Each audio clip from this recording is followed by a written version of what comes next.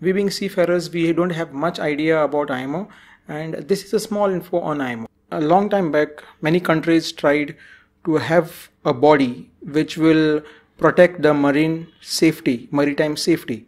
And in 1948, when they had a convention in Geneva, the first body was created. And that time, it was known as Intergovernmental Maritime Consultative Organization.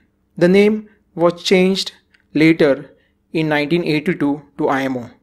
Today what we know as IMO is International Maritime Organization. The convention of IMO came into force in 1958. Under IMO, we have 175 member states, 3 associate members, 50 convention and protocols, 66 intergovernmental organizations, 88 NGOs or non-governmental organizations. With the effect of IMO, there are 4 things which came out: SOLAS, MARPOL, STCW and MLC. So these are like the 4 pillars of maritime industry which protect the environment, the seafarers, the atmosphere, and which also protects with the rights of seafarers. Thank you.